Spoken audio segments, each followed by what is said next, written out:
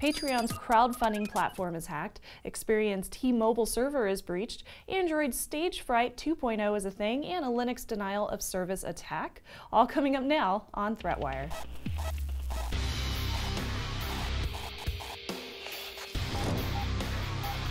Hello world, I'm Shannon Morse, and this is ThreatWire for October 2nd, 2015, your summary of the threats to our security, privacy, and internet freedom. Our apologies for not having an episode to you earlier this week. I've got a hold of the reins, so let's go ahead and jump right into the news. First off, with Patreon, a crowdfunding platform for artists, podcasters, projects, and more, which, by the way, we use for ThreatWire and TechThing. They've just recently posted and emailed an announcement to their contributors and creators on Wednesday saying that the site had been the target of a security breach.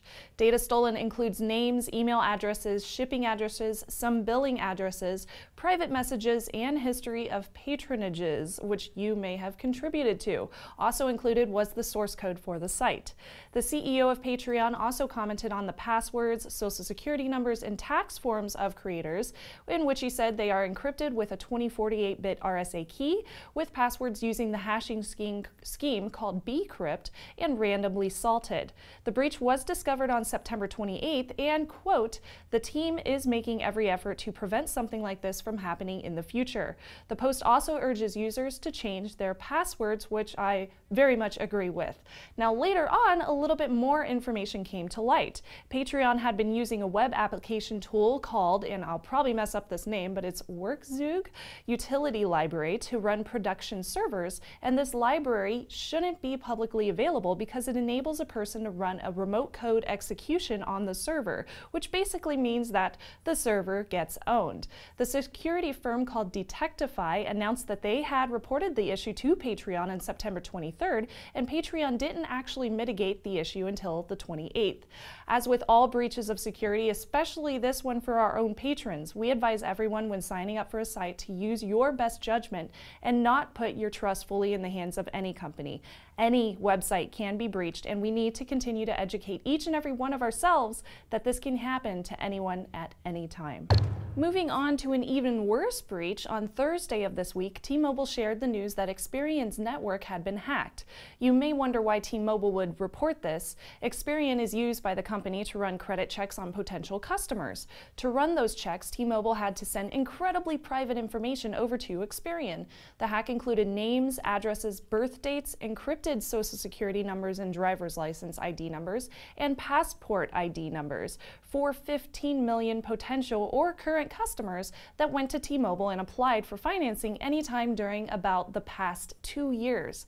In a post from Experian North America, they said the company took action to secure the server as soon as the breach was discovered. They also advised to never give out any personal information over the phone regarding this hack in the event that someone may try to social engineer customers. Experian and T-Mobile are offering 2 years of free credit monitoring due to the hack.